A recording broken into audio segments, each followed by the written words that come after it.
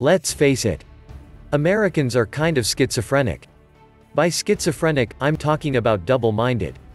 On the one hand, they talk a big game about working hard. In fact, if you watch political speeches, you will come across the phrase, hard work, at least a couple of times.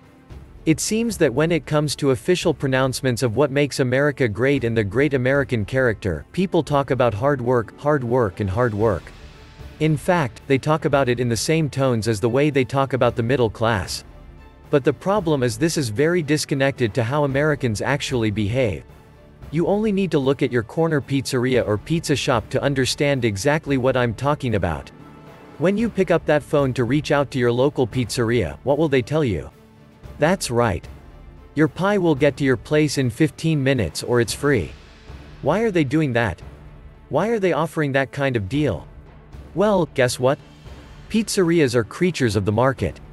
They wouldn't be offering that if their competition wasn't offering that. The reason why people are offering that in the first place is because that is what the market demands. That's right.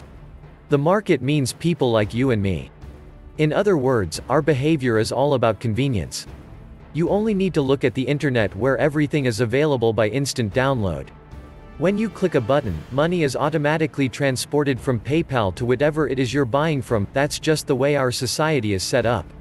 You have to understand that given the size and magnitude of our obsession with convenience, something has to give. Guess what happens? Self-discipline, despite the fact that we love talking about it as some sort of vague, faraway concept, is exactly the personality trait that suffers. In other words, people love self-discipline. But nobody wants to be self-disciplined. If they're forced to, they would admit that they would love other people around them to be more self-disciplined. Maybe people should be cleaner. Maybe people should put trash in trash cans. Maybe people should be more responsible. Maybe people should care for other people better. So on and so forth. But as far as their own personal conduct and personal moral code goes, not so much.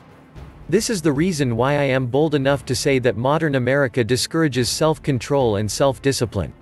While we encourage it based on the things we say, you and I both know that that's not how things work. You pay attention to what people do. You're old enough and mature enough to know that people say all sorts of stuff. You're mature enough and adult enough not to trust people at their word. Instead, you pay close attention and you take confidence from their actions, and they're impatient. They have short attention spans. It is no surprise that self-discipline is not all that popular in America. In fact, the more you say it, the more people are turned off. Of course, they try to put on a public face. They try to look attentive. But deep down inside, they've tuned you out because nobody wants to touch it with a 10-foot pole. Unfortunately, if you want to be successful in any way, shape or form in the United States, you have to be self-disciplined. You have to discipline yourself, otherwise somebody else will do it for you.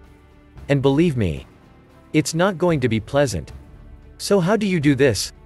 Well, it's as simple as clicking here. By downloading this framework, you will get what you need to get on the road to better and more effective self-discipline. Even if you think you are already self-disciplined, this framework will take you to another level. Click on that link now. Do yourself that favor. You owe it to yourself. Thank you for watching, and please don't forget to share and subscribe. If you like this videos, check out my other videos as well.